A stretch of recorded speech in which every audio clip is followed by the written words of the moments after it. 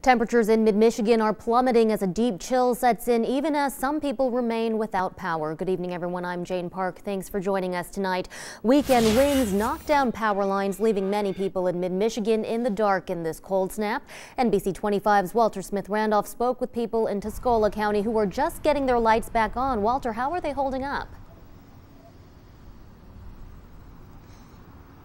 Jane, they're holding up pretty well. The lights are flickering back on, and they're happy to see that. Many were without power this weekend, and no power means no heat, and that's not a good feeling. Cold, windy, snowy. Cold and freezing. That's how neighbors in Unionville are describing the weather. It's a double whammy for them because not only is it freezing outside, power outages blanketed Tuscola County this weekend. It's the worst we've seen it this winter, no doubt. Conrad Kincaid's been installing generators around Unionville. We've been running since yesterday about 3 o'clock, yesterday morning. Getting generators up and getting things going. The stuff is not starting, yep. We've been holding our own. Down at the Unionville Moravian Church, Pastor Trina Holmberg held services this weekend without power.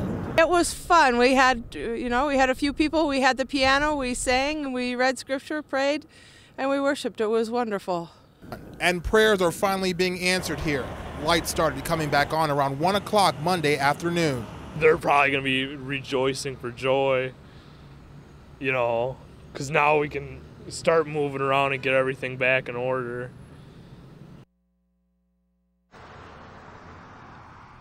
Back now live, the temperature right now, well, if you wait for it, it's going to tell you it's about 8 degrees, and it feels like that. I cannot wait to get back in the studio, Jane. For now, reporting live in Clio, Walter Smith-Randolph, NBC 25 News. Jane? All right, thanks, Walter. Hopefully you can get back in the car and warm up.